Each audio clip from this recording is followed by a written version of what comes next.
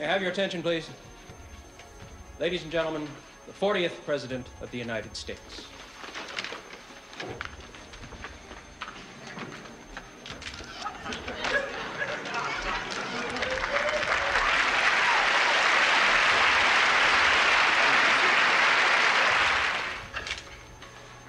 Roberta Davies, Jet Magazine.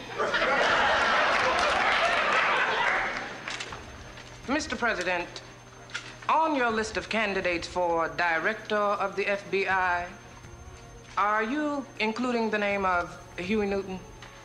Yes, I figured that Huey Newton is best qualified. He knows the ins and outs of the FBI, if anybody knows the ins and outs, and he would be an excellent director. It is often said that racism is ingrained in the DNA of America, an unavoidable consequence of a country founded on the notion of white supremacy. Critical race theory architect Derrick Bell spoke of interest convergence, meaning the interest of all black people achieving racial equality will only be accommodated when it converges with the interest of whites. Do shared racial connections outweigh class analysis? Does critical race theory, intersectionality, and anti-racism ignore working class struggles and embrace capitalist reforms? What role do the social sciences play in all this? We'll ask these questions and more. This is Revolution.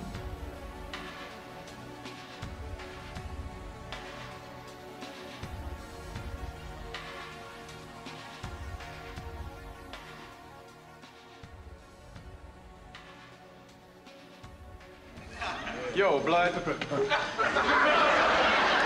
Yeah, Brother Bell from Zine Magubane. Assalamu alaikum, brother. Assalamu alaikum. All right.